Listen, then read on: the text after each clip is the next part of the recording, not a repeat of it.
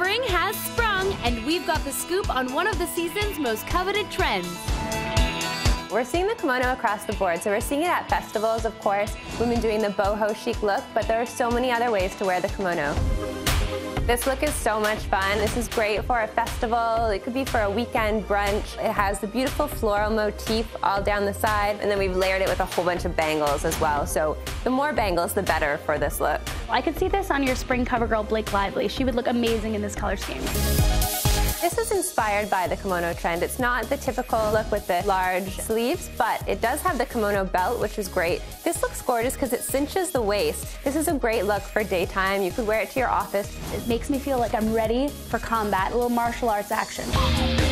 This last look is our evening wear inspired look. The celebrities do it on the red carpet. You're going out for dinner with friends, even to a wedding if you have a dress on underneath. I think this might be my favorite kimono of the day.